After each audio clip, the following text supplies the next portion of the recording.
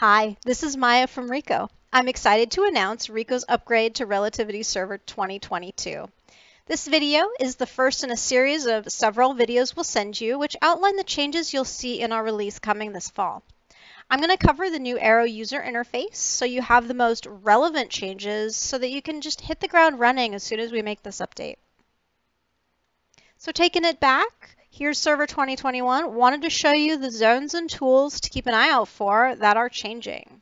Your tools are not going away, they're just going to be reorganized. All right, and here it is.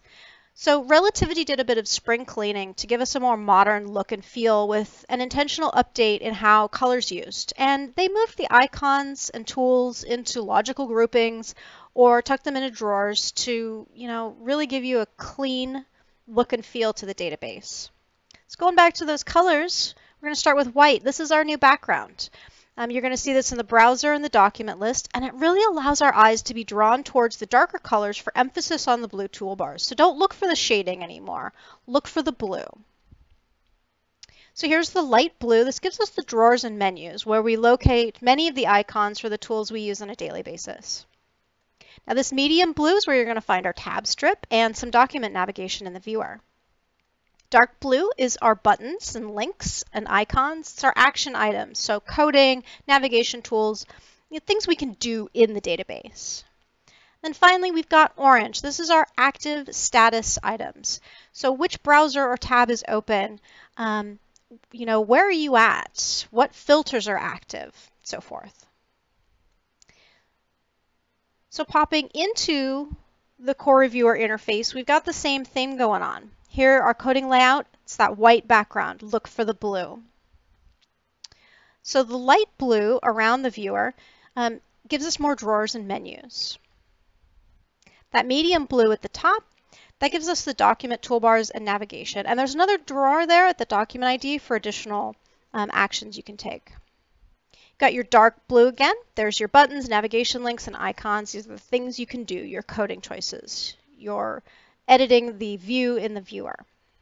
And finally, there's our active orange items, active viewer, active coding layout, and that required field there by responsive designation.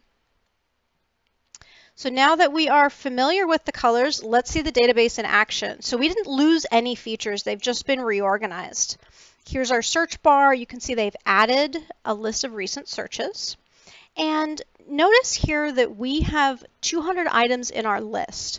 Now, the performance has received a really big boost in this version. So we can go ahead and add those extra items per page. It's not going to bog us down anymore. So here's our folder, field tree saved searches browser, same concept, and actually the same basic location. I'll show you how to move those around later. There's your saved searches. They've made some nice additions. And here's how fast that search executes. It's a great boost. And again, we're still looking at 200 per list. So popping in there, all of your coding workflows are the same. You have your coding layouts, you get to check your boxes, and that blue, that dark blue, really pops. So shift your focus from looking for the gray to look for the blue, and you're going to make a nice, easy transition with this new update. So taking it back, all those review workflows are the same, like I mentioned before. You can go into your review batches tab, check out your batches. You'll notice that the little pencil icon is your edit icon, doing a little bit of icon normalization. And they just really haven't removed anything. This sidebar is very different, but all of your tabs are the same. And they've actually added a feature, even while trying to consolidate it into the smaller space, they've added the option for a third level of nesting so you can organize in a more granular fashion. Now, if you still can't find your tab that you want to see, they added this menu here, the All Tabs menu, and your tabs are alphabetical. I love this because I can never find anything. And of course, if all else fails, your quick nav is still there. The old trusty friend, you can type in documents, pop in, and pop back into that documents list to keep your review moving.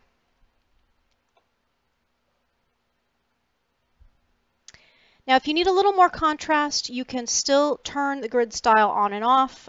That will help separate the documents a little bit and give you that little bit of extra contrast. Now they have normalized the fonts and the spacing. They made the spacing bigger and the font is consistent. So when you look across these different elements, it's not as jarring.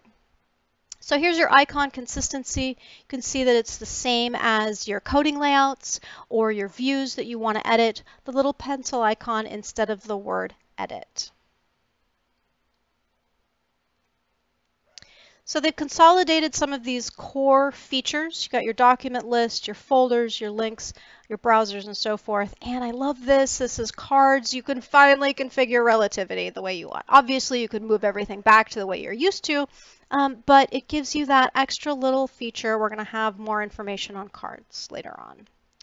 So here is your list of fields, and look at the blue, it just pops. It really brings that calendar right out front. So look for the darker colors. Don't organize your perception of the database based on that gray anymore to find the categories. You're really looking for the blue. So there's your icons. Now they're cleaner. The icons are bigger, bolder, cleaner. You have less eye strain. It's great. Now, if you're knocking around these tabs, you can see that we have breadcrumbs. These breadcrumbs are giving us the location of where we are within the database. And if you need to find where you are, just pop up there. And then if you want to favorite anything, right there at the top is where to go to click your little star icon.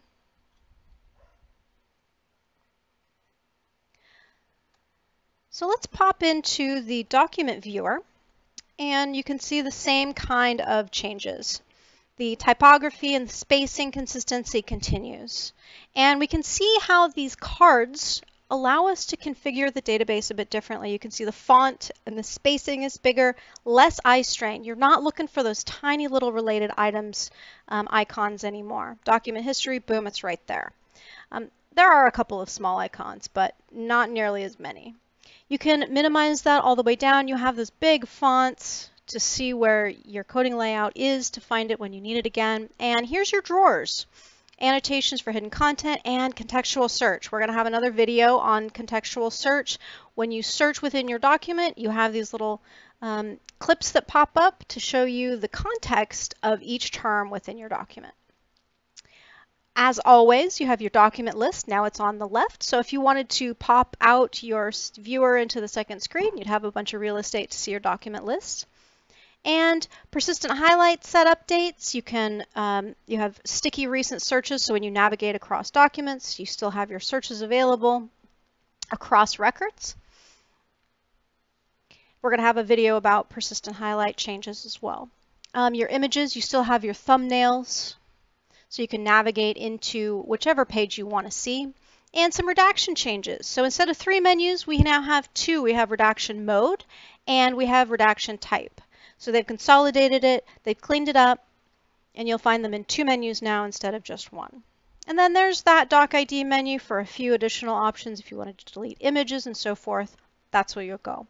All of your other settings are still here. They're just in the cog icon now. So for instance, if you wanted to change your keyboard shortcuts or see what they are, you can show your tab strip, and this is where you can favorite individual documents. So that concludes our intro to the new Aero user interface. Keep watching for more content from us for a more in-depth look at some of the new features. We're going to talk about all of the document list updates, like configuring the sidebar and 3 levels of tab hierarchy and the all tabs menu. We're going to give you a viewer overview, like how to use and configure the cards. New PDF options. We've got the PDF viewer and new options for document transformation. There's some search changes, inline editing for STRs, contextual search, updates to your saved searches.